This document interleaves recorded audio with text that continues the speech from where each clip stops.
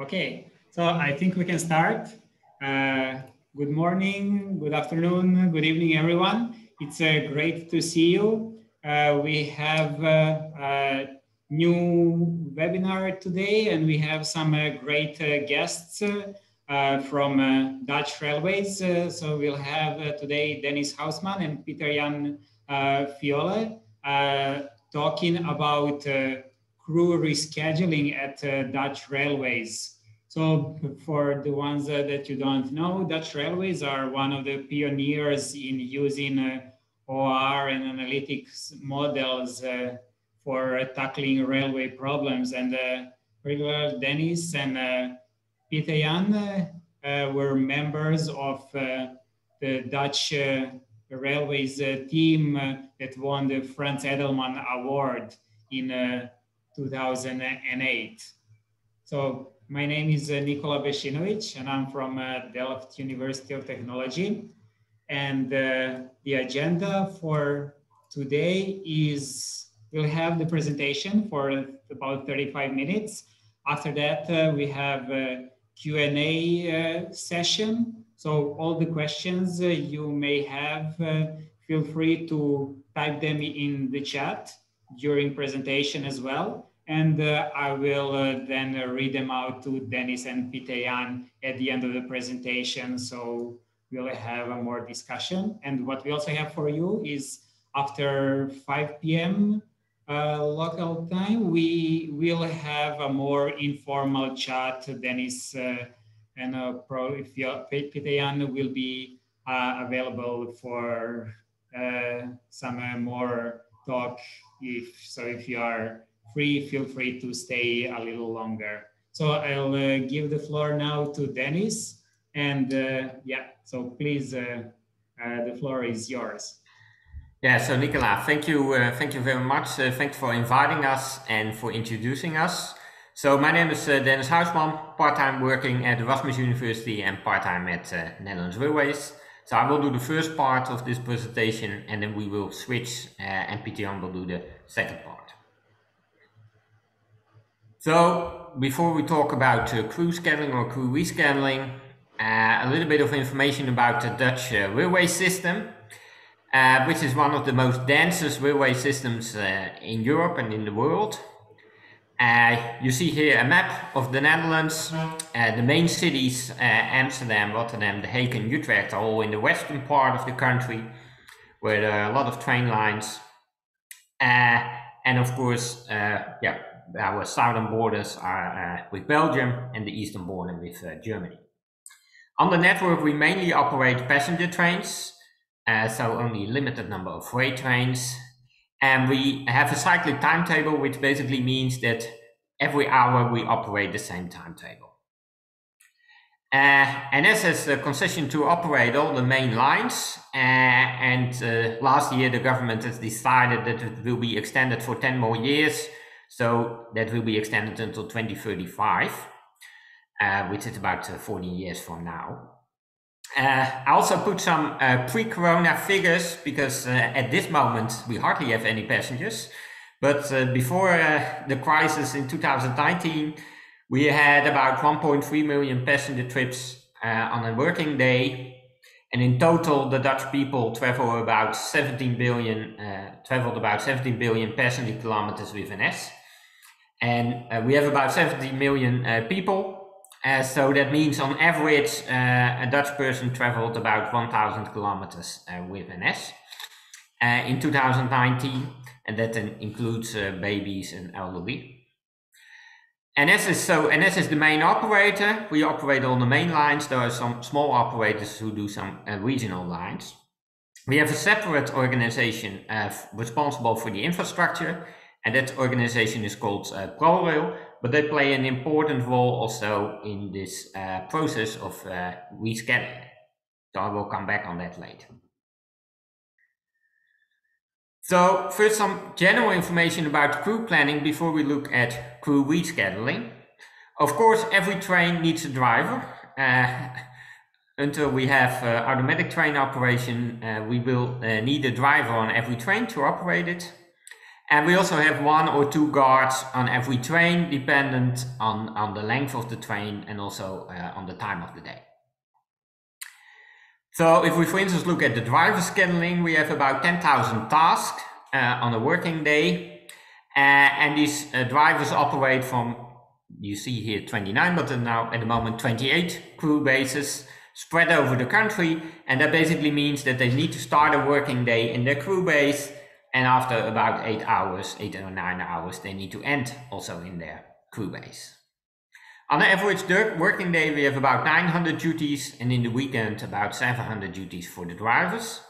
These are the regular duties, and we also have some standby duties, which basically means that the driver or a guard is in principle doing nothing until there is a disruption and there needs to be some rescheduling, and then he can be doing some tasks.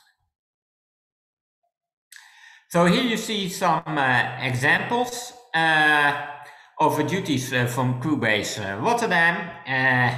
And for instance, the first duty, Rotterdam 10, it starts at 5:32 and finishes at 1:43 in the afternoon. And it consists of several tasks. And you can see here, because this red line means that all the tasks are on the same train unit. The star is a break, and then it will operate some task on another train unit.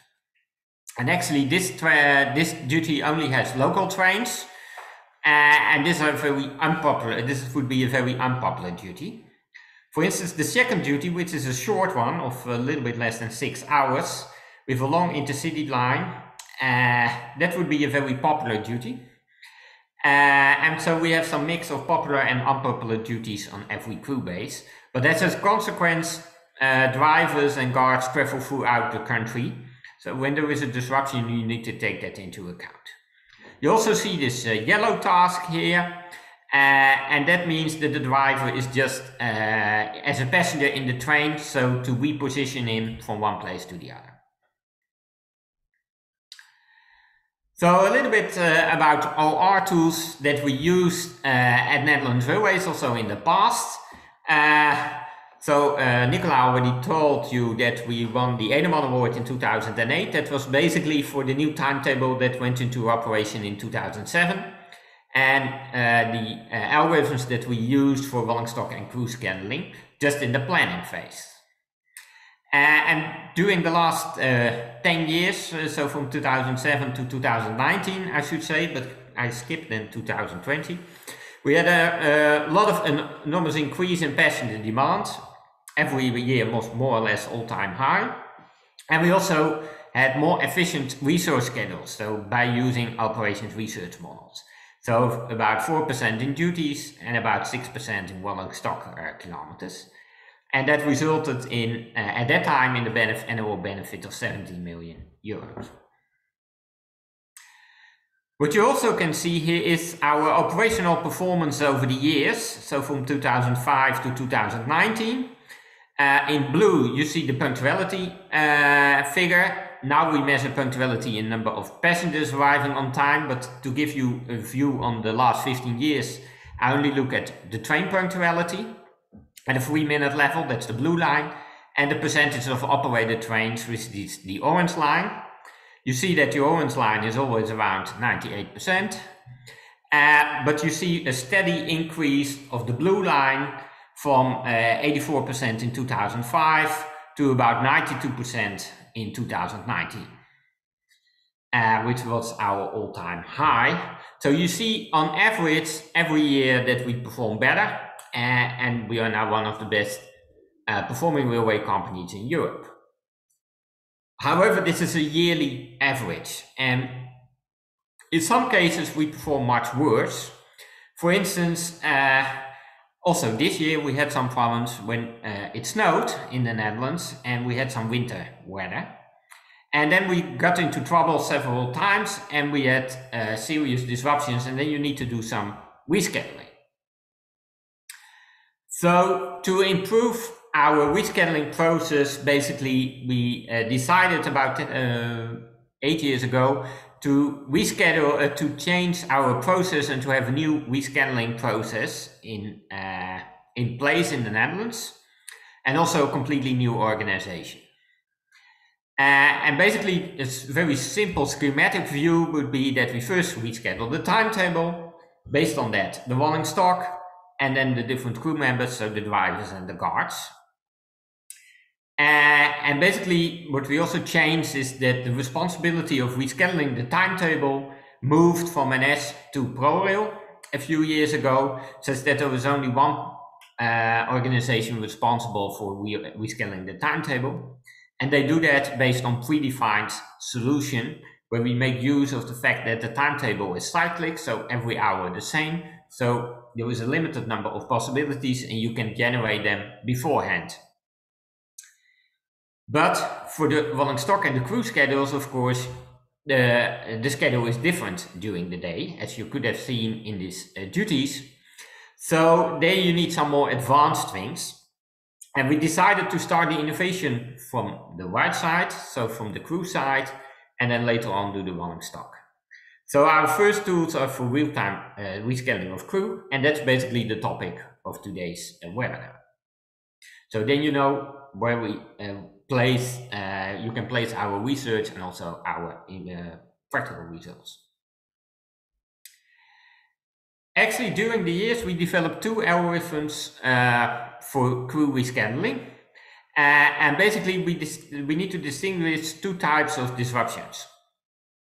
Where you have sometimes a large disruption, for instance, a track blockage for several hours, so that you cannot operate trains between stations A and B for some hours, and that has a huge impact on rescheduling the crew.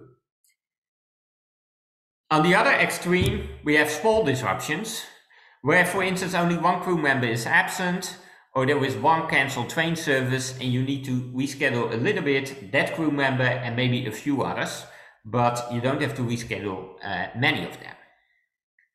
Of course, the latter situation happens much more frequently than the first one. So the first one is about 800 times a year, so 2 to 3 times per day on average, while small disruptions, we have many every day. So we developed two different algorithms. So the remainder of the presentation is basically, I will talk about the algorithm for the large disruptions, and then we will switch, and Pieter-Jan will he will present the algorithms for the small disruptions. And they're really different algorithms with different techniques.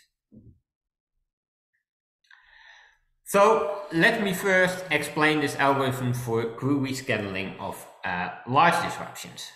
And I will use an example of a complete blockage between the two stations in the north of the Netherlands, Bijlen and Hogeveen, here indicated by this red line.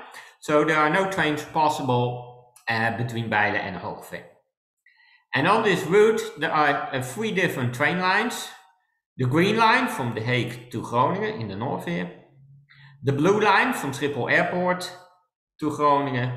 And the brown line, which is a local train from Zwolle to Groningen. And assume that all these lines operate once per hour. So every hour is the same, but they all operate once an hour. So in total, there are 3 trains an hour between Bijlen and Hogeveen. So, and then we see here the timetable on the northern part. TN is Groningen. Asse, this is Asse, which is an intercity station, and then we have Bijlen and Hogeveen here, Meppel and Zwolle. That's on the vertical axis. On the horizontal axis, we have the time, so starting at 5 o'clock in the morning and up to noon. And before the disruption starts, basically, we just see that all the trains just operate like here, the 720, leaving at Groningen and just going to Zwolle. But now at time point T1, there is a disruption between Bijlen and Hogeveen. For instance, there is no overhead, no electricity anymore, so the trains cannot operate. Then what we see, for instance, this train, the 724, that just left Groningen before the disruption started, and then it comes here in Asse, and that's this is an intercity train, and this is the last intercity stop. And of course, it cannot continue because there is a problem. On the south side, we see the same, the 715, that's operating here, that cannot go further than Hogeveen. This is normally not an intercity station, but in the predefined scenario, we say, okay, we have this as additional intercity station, and then we turn around. And now basically what you see is that this blue line turns around on this one, which would be the original 724. And on the north side, you see the same, the 724, and turns around on the original 715. You see the similar happen with the green line and also with the brown line, only the brown line goes here up to the small station Bijlen. And from there, passengers have to take a bus at the moment that the buses are available. And let's assume now that this disruption will take for 3 hours, so around 10 o'clock all the trains operate just normally again.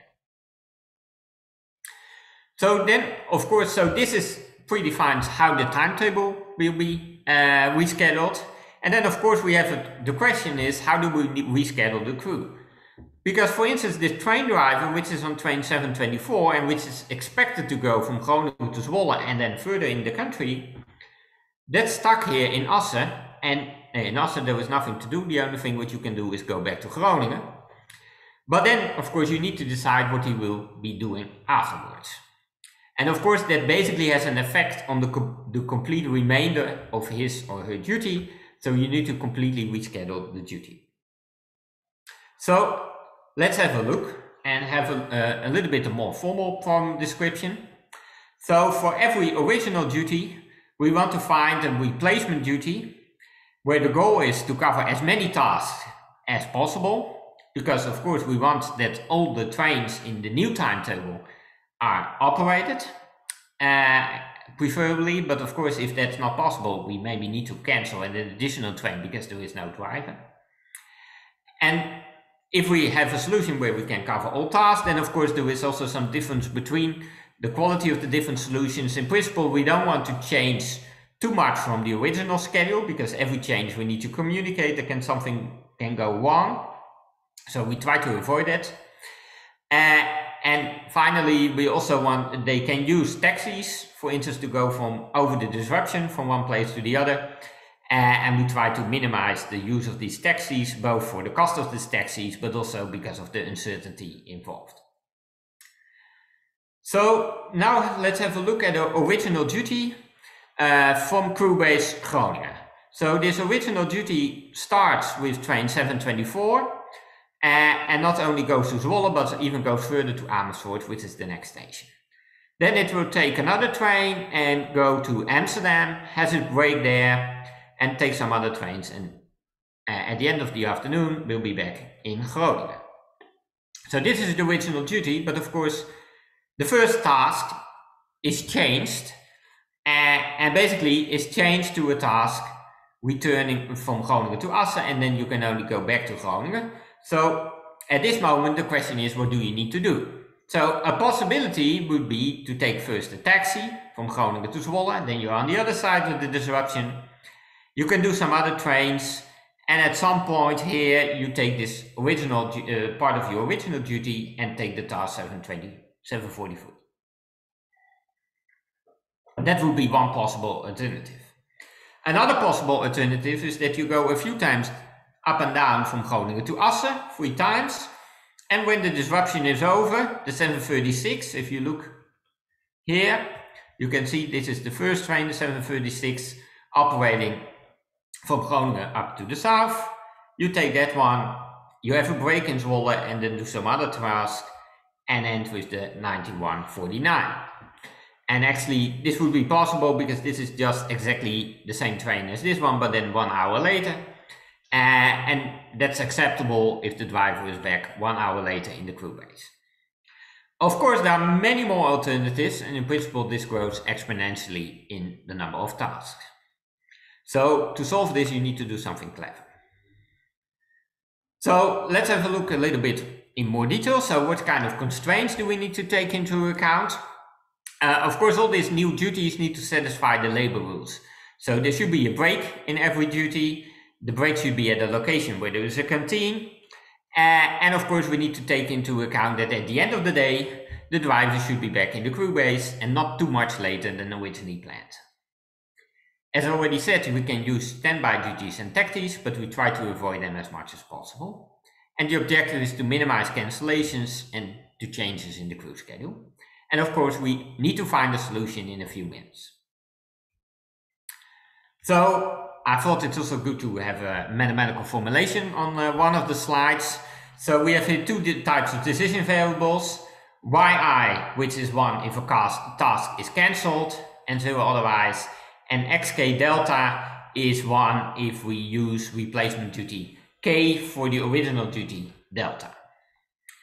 And then of course the main constraints is that every task I has to be either covered in one of the duties or it's cancelled, and then the y variable is 1. And for every original duty we need to find a replacement duty. And of course this is a huge mathematical program which we need to solve in a few minutes, but we have an exponential number of variables. I will not go into the details of the solution approach. We published this about 10 years ago in Transportation Science. But the main idea, the main part of the algorithm consists of a column generation algorithm combined with a Lagrangian heuristic. But even that would be too slow. So we also thought a little bit, do we need all the duties to reschedule them, and do we need to consider all the tasks? And of course, for instance, with this example, we had the disruption in the north of the country. And then of course a driver who's at that moment of time in the south of the country, it's very unlikely that he will help, that you need to change that duty and that it solves anything. So we only consider a subset of the duties to reschedule. Usually we start with the ones directly involved and only those tasks in the duty. So then we have a core problem. That's what we solve first. And then if we still have basically cancelled trains, so trains where we don't find the driver, then we update the set of duties and we reschedule again, and this is what we iterate in this way. And we stop, of course, when all trains have a driver or after a certain amount of time, which is usually about 3 or 4 minutes. So let's go back to this example. So what is the solution here? If we use this algorithm, we can compute in 15 seconds a good solution where no trains are cancelled, and we use 2 standby duties and no additional duties need to be changed. Of course, this is a relatively simple example. So we also look at a more complex one between Utrecht and Amsterdam, 2 of the major cities in the Netherlands. And we have there a disruption for 3 hours and 59 directly affected duties. Then with standby duties, we can find a solution without any cancellations, where we need to modify 70 duties, the 59 directly affected ones, 5 other ones, and 6 standby duties. And we can compute the solution in 4 minutes. You can also see the results in the next columns. If we don't have standby duties, then we cannot find a solution where there is no cancellation, but also the number of cancellations is quite limited. And this is of course relevant because maybe during the day also the standby duties were already used for another disruption at an earlier time. So of course we also compared this with manual scheduling before we introduced this in practice. And basically we saw that we both have an improvement on quality, so less cancelled trains and also less changes in the schedule. But also an advantage for the drivers because their duties are immediately rescheduled, and that means that they are sure, of course until a next disruption happens, that they will end at the end of the day in their crew base. And that's very important for them. So that when you reschedule manually, you only give the next task, but if they don't have confidence that they will come back, they will not be very happy with that. What we also should see is that we can compute a solution in a few minutes. Well, if you do it manually, it takes one dispatcher about 10 minutes to reschedule one train. So that's, of course, we have many dispatchers, but still it takes a long time before you can reschedule such a long disruption. And as a consequence, we have much less risk of getting out of control, that we basically are too late with rescheduling and that you have trains without a driver and you get into trouble. So this is basically the point where I want to hand over to Pieter-Jan. And he will talk about the other algorithm. By the way, here you see our operational control center where this algorithm is used. The here on the bottom use that screen. So Pieter-Jan, can you take over and share your screen? I think you will now see the same slide. Yeah. Yep. But now from my desktop. As Dennis mentioned, this is a picture of our operation control center, where in the bottom left, where is my mouse? Oh. Here's my mouse. In the bottom left corner is the desk of the crew dispatching personnel, where I think on this screen, actually the system where these algorithms are implemented is on. You can see it, you can only see the reflection of some light, but you'll have to believe me. All right, as Dennis ended his talk by saying how great this solver works for large disruptions, and it outperforms manual dispatching by a lot. That doesn't hold for small disruptions. And I will start with a slide with results. And here we devise 10 cases of a small disruption. And this small disruption consists of a single unplanned task. For example, here, the task from Deventer to Amersfoort doesn't have a driver, and it should have a driver. So the disruption is the problem is to get a driver for this task. And in this column, the solver results for the large solver are shown. And as you can see, only in 2 cases, this solver was able to actually come up with a solution, and 8 cases, it's calculated a lot, but didn't end up with any solution. And sometimes it ran for 4 to 5 minutes without ever ending up with a solution. So on the one hand, it worked very good for large disruptions, but this also has had a problem with acceptance from the dispatchers. There was a feeling, if this solver can solve trivial problems, how can I ever trust it will solve difficult problems? Well, it does, but there was an acceptance issue there. And in this column, there are the results of our solver for smaller disruptions. And as you can see, the heuristic calculation time is at most 2 seconds. That's actually the calculation cutoff time we used. And in those 2 cases, it wasn't able to find a solution. But in all other cases, it came up with a solution.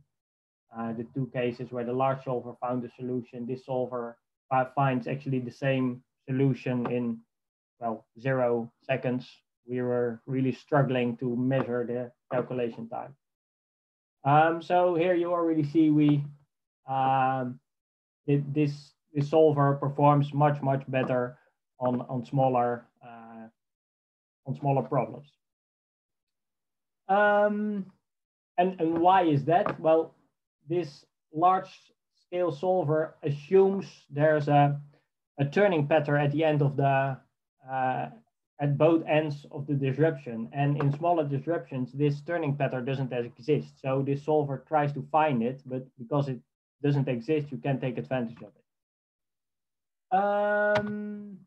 Well, first, what do we mean with a smaller disruption? As I mentioned, we start with a single unplanned task, and the problem is that we have to plan this unplanned task in any of the current duties. So the first step is we move this unplanned task into an existing old duty. And that means this old duty, we have to remove some tasks. For example, to fit this task into this duty, this one, we have to remove this task. If we do that, then this unplanned task is in the duty, but it has place conflicts at both sides of the new task. This task ends in Weesp and has to start in Amsterdam. Fortunately, we can add a positioning trip in between, so the driver travels as a passenger on this train from Weesp to Amsterdam, and then he's able to drive this previously unplanned task. On the other side, we're not so lucky. It's not possible to travel from Utrecht to Amersfoort within this time span. So the next step is to remove another task. We remove this task from the duty, and then we don't have to send him as a passenger anywhere because this task ends in Utrecht and this one starts in Utrecht. So we had to remove 2 tasks from the old duty. One of the tasks already was a passenger positioning trip, so we don't have to replan this one, but this will be a new unplanned task. So to plan this unplanned task in this duty, we will result in a new unplanned task. And we're pretty happy because this unplanned task starts later in time. So actually, if we do this, we buy some time to solve the problem. And this is a task insertion mechanism we have to try basically for every duty in order to find a solution. We have to do the same thing for this unplanned task. And we do this in a way which results in basically in a large search tree. All right, but fully exploring this search tree is very difficult. So we start with a sanity check. And that basically means we measure beforehand if we will be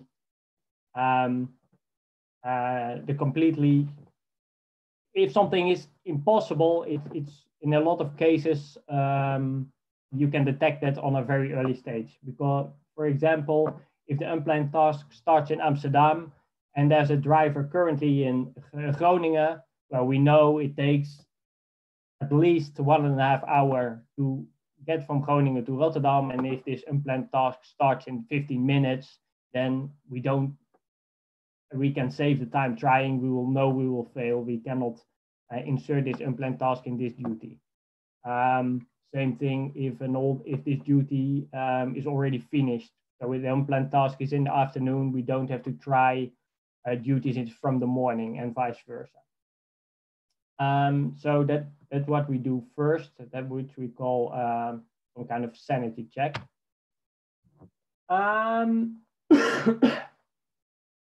After that, the solution approach basically is implemented as a tree search with some branch and bound mechanism.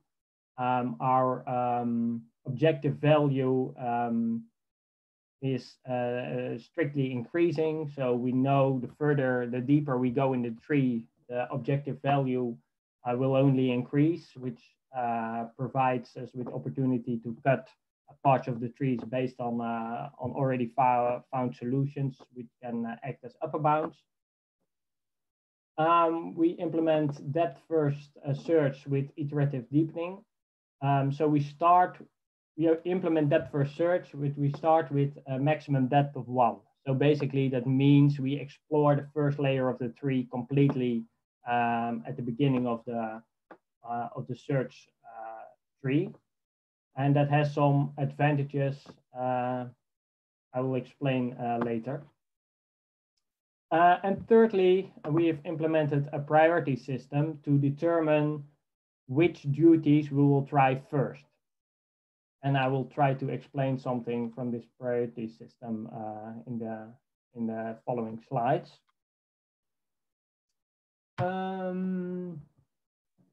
Well, what do we do? We introduced a priority value or prediction value. We use both terms. It's both PV.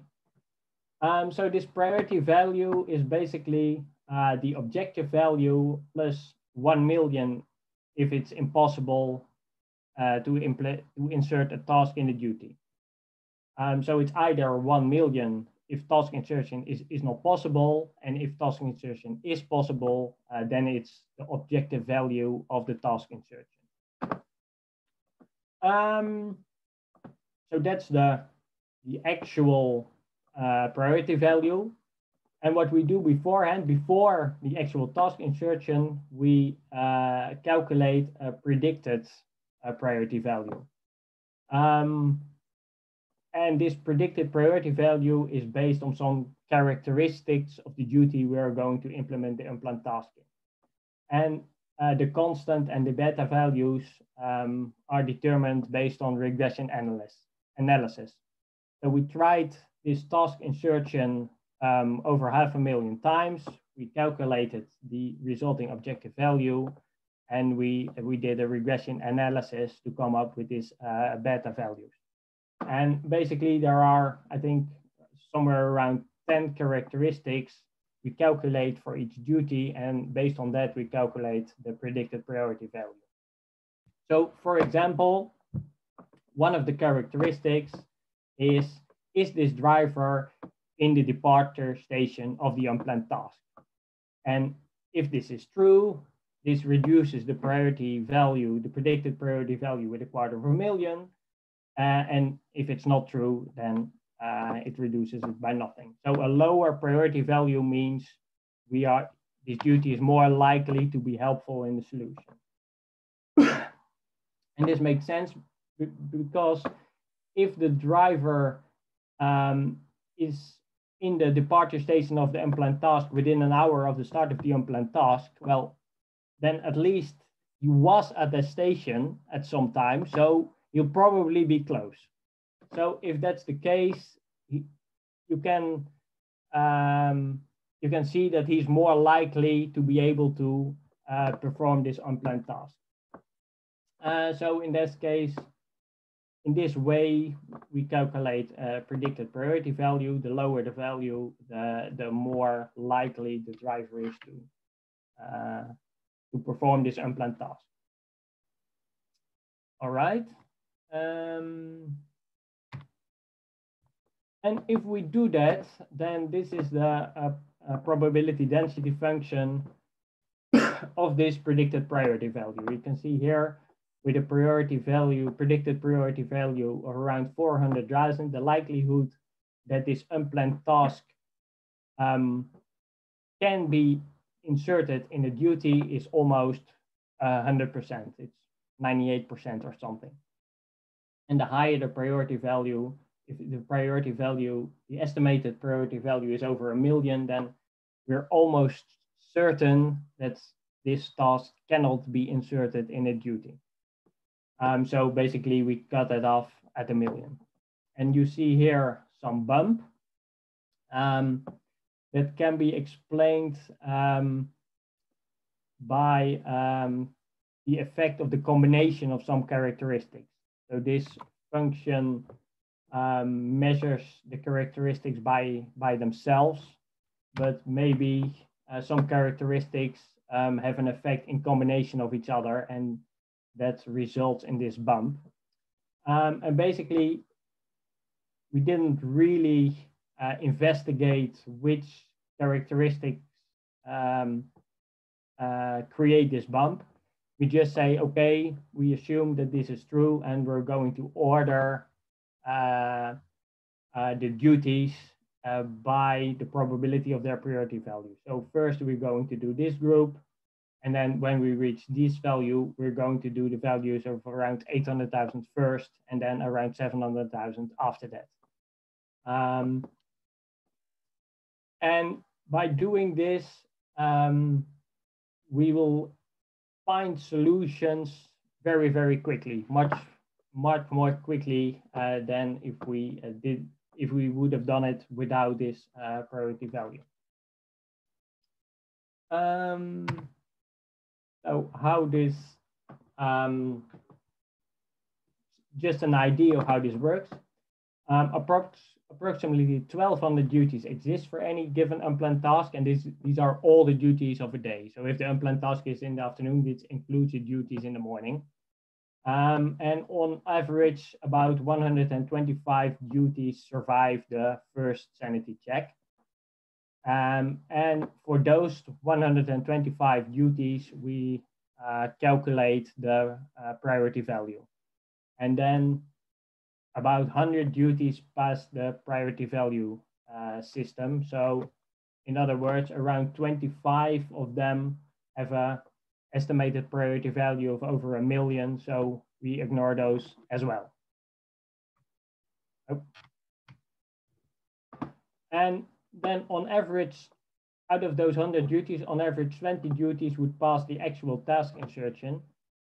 And thanks to this priority system, we almost never actually have to try the task insertion algorithm for the other 80 duties. So we are able to come up with a sortation of those 100 duties, where the duties where we are successful in task insertion come up at the front of the priority row. And when we do that, we find solutions very quickly, and then we can prune the search tree based on those solutions we find, and evolve into a very good solution very, very quickly.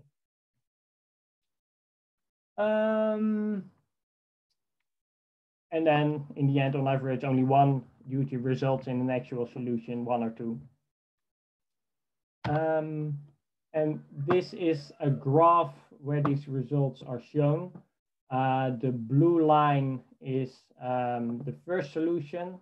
So, and the dotted line is the best solution. So after 2 seconds in our prototype, in almost 78% of the cases, we have found the best solution.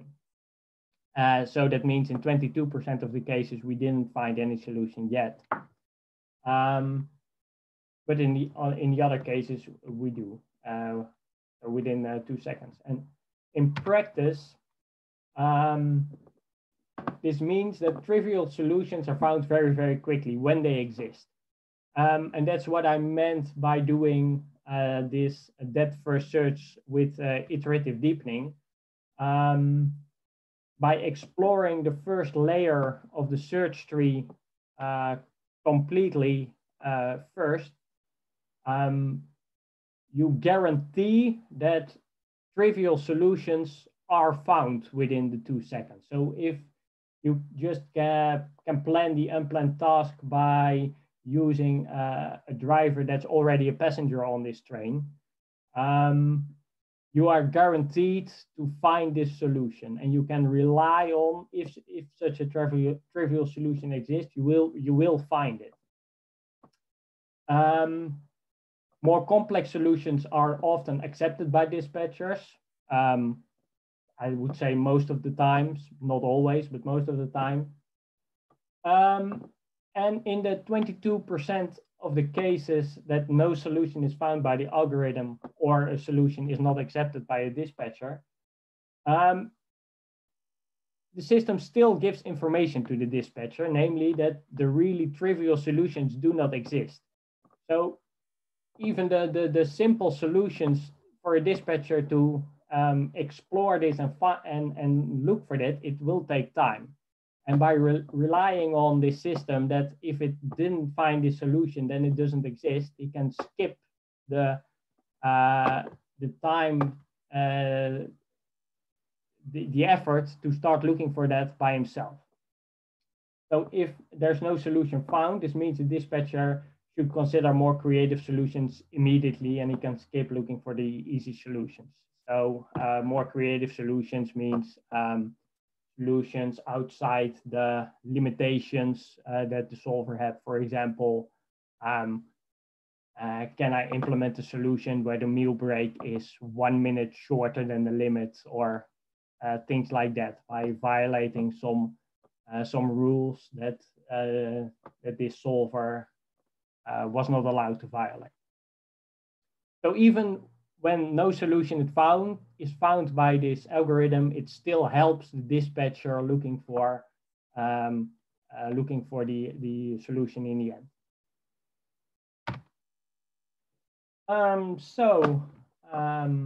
To conclude our talk, advanced operations research methods can be very helpful in crew rescheduling.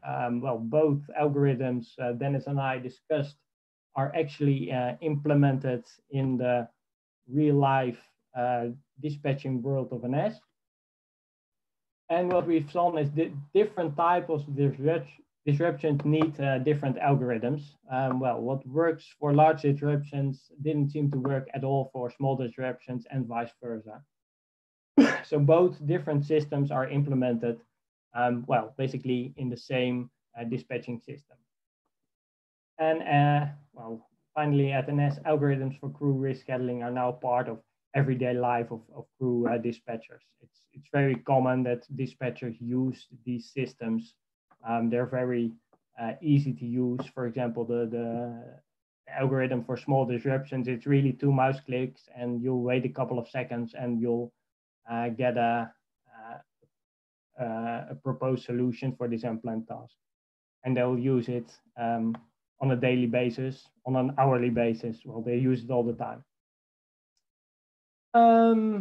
So thank you for your attention. And if there are any questions, I think both Dennis and I are happy to comment on that. Great. Thank you so much, Dennis and Pieter-Jan, for a super interesting presentation. We got already several questions, so we can start with, we have a few questions for Dennis. So at the very beginning, so a question from Christian Liebchen. Mentioned that you have about a 6% reduction in train unit kilometers. Yeah, hoping that the share of empty mileage has not been as high as 6% beforehand. Could you explain what are the main sources of the reduction? Okay, so that was about rolling stock scheduling, which was of course not part of this talk. Yeah, so we but can of course it's not. It was not about empty mileage, but it's just about let's say, of course you can make longer trains or shorter trains, and if you have limited demand, you shouldn't have a train with a lot of capacity. So this is mainly more efficient rolling stock scheduling. Reduce the kilometers of the total rolling stock. Yeah, okay, great. Then another one, when you talked about the example on a large disruption and mentioning one of 3 hours long, how do you deal with uncertainty of the actual duration? Could you say something about it? Yeah, no, that's indeed a very good question, because that's of course always a problem, because these algorithms are deterministic, so they assume a deterministic duration of the disruption, and it depends a little bit on the type of disruption if you can get a good prediction. So what they usually do is you assume a certain duration, and of course when it takes longer, that's not really a problem because you see it as a new disruption. And then you handle that one. Actually, we developed a little bit more sophisticated algorithms to take some of this robustness and uncertainty into account. But to be honest, we published a nice paper about it, but they are not. That algorithm is not used in practice. So it's used in assuming basically a fixed duration, and when this duration is longer, then you reschedule again. That's basically how they do it in practice. Of course, when the duration is shorter, then in some sense that's good luck, but also bad luck, because then we don't change it anymore. So if it becomes shorter and all of a sudden, it will stay with the plan that has been computed. Yeah. Okay. Okay. Well, thanks a lot. Then the next question is on the other side. So for Pieter-Jan, we talked about the performance of the algorithm, and at some point you narrow down to 20 duties passing task insertion. And then the question is that, does it mean that about 15-20% of duties feature larger idle times, assuming that inserting tasks could be done only when during these idle times?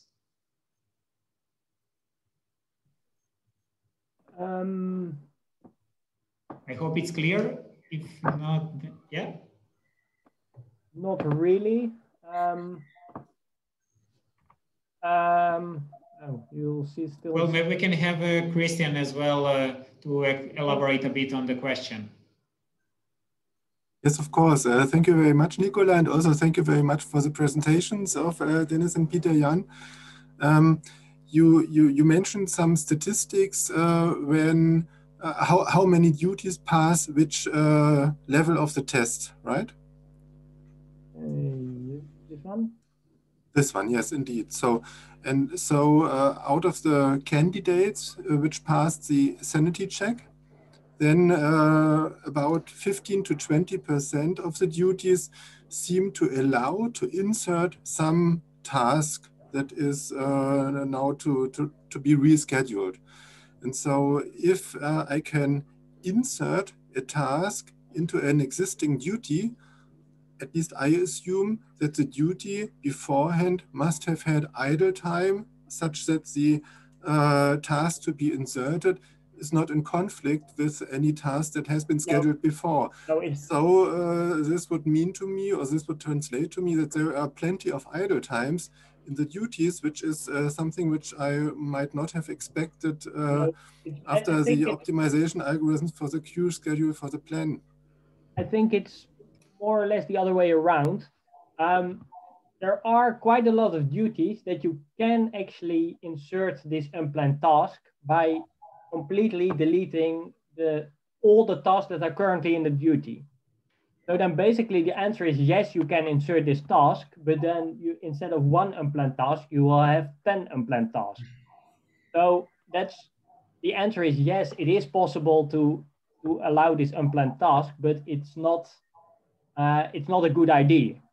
Okay, then I was just misled by the word inserting, because I was not expecting that anything at the very end is then to be skipped. Thank you very much for the explanation. I didn't really explain. So out of those 80, there are a lot that you can insert this task, but it leads to very bad solutions. And thanks to the priority system, those end up very low in ranking, and you'll never have to try it because you already found a good solution.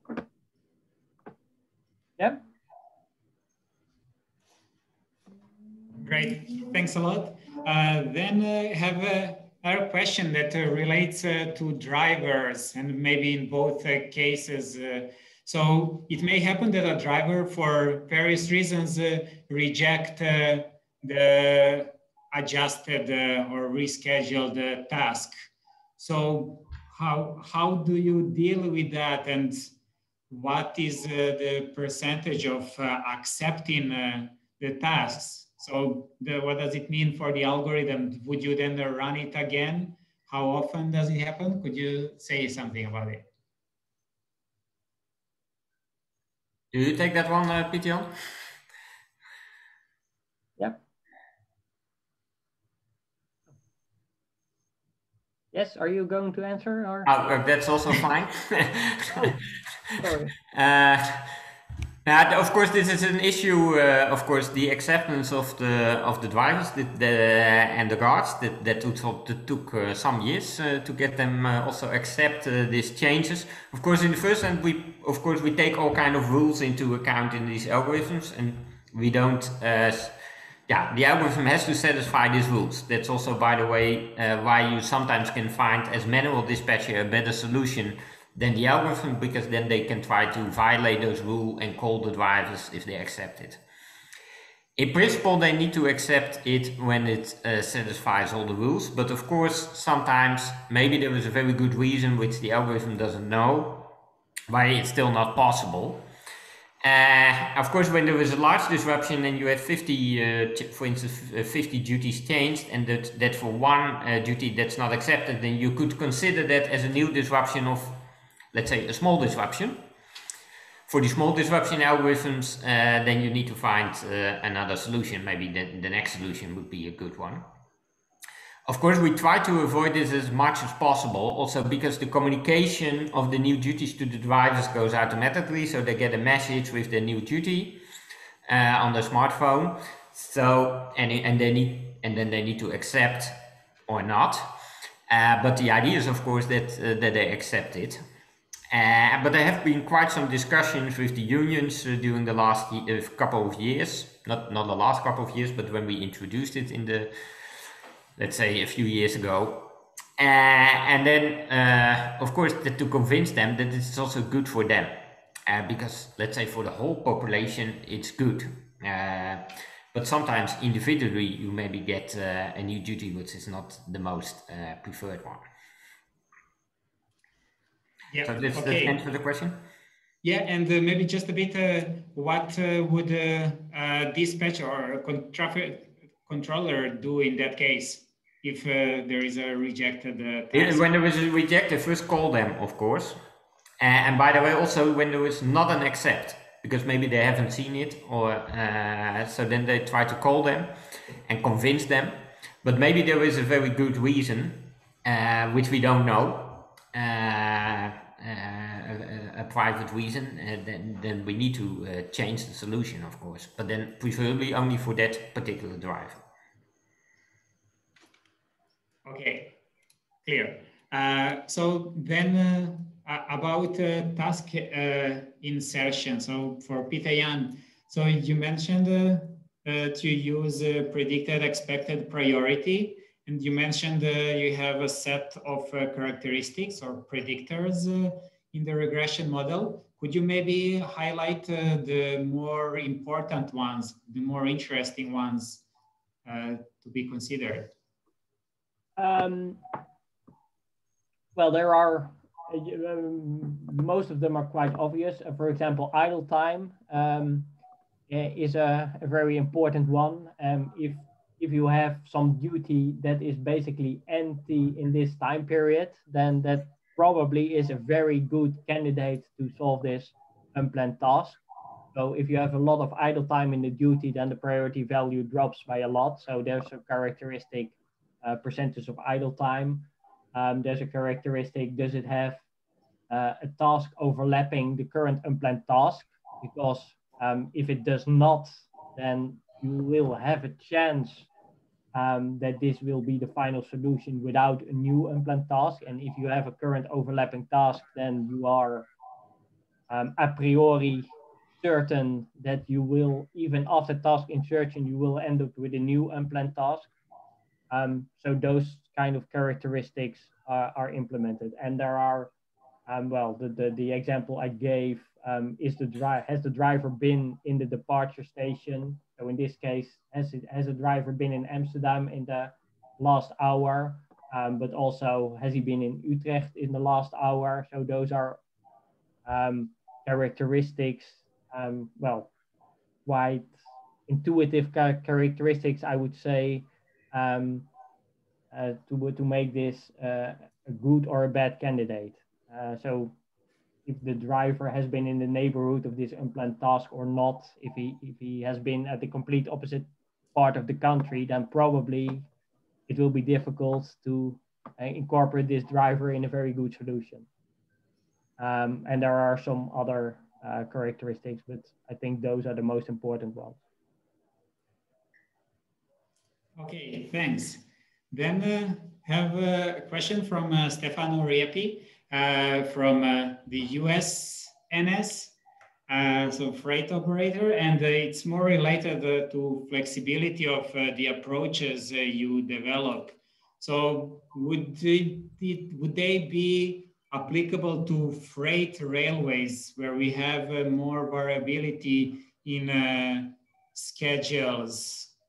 And do you see any potential? Would you go for developing your algorithms, or would you actually suggest looking for something else? Maybe I think that as what we have seen, so some different types of disruptions also need some different algorithms. So I can imagine that at a freight operator, which has a completely different structure, you need some differences also in the algorithms. Of course, I think you can use some of the main ideas that we use in these algorithms also for another setting, but I think you really need to fine-tune it. So probably you can reuse it partly, but you also need to change it partly. Okay, thanks. So maybe one question to start closing down, also given the time. So we have been seeing these developments so far.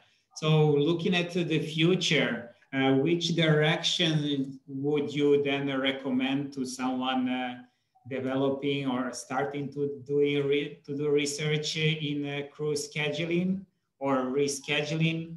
Where would you suggest putting focus on? Oh, that's a good question, because I think you can do a lot of things. So both from a research perspective and from a practical perspective. I think from a research perspective, I think a very interesting aspect is the uncertainty aspect of disruptions and the dynamic flow of information.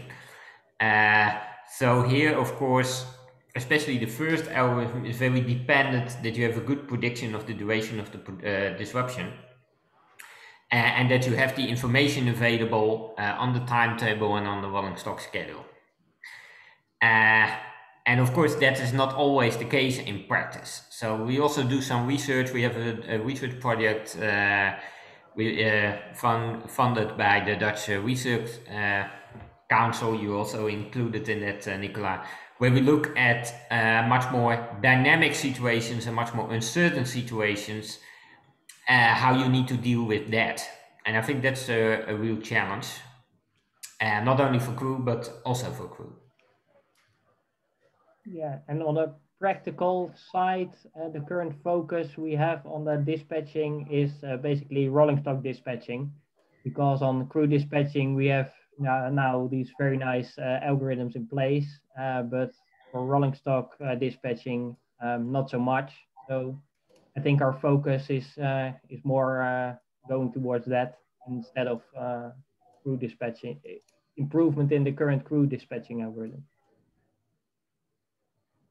Okay, and well, what about new mathematical, new approaches like machine learning? Do you see that happening and being integrated in the models, whether substituting OR or supporting? And about available data. So Dennis is also at the university, so you develop a lot. So in the world of sharing data and supporting research, some people notice that on your web pages you actually do not have much. And is there something that we could expect in the future?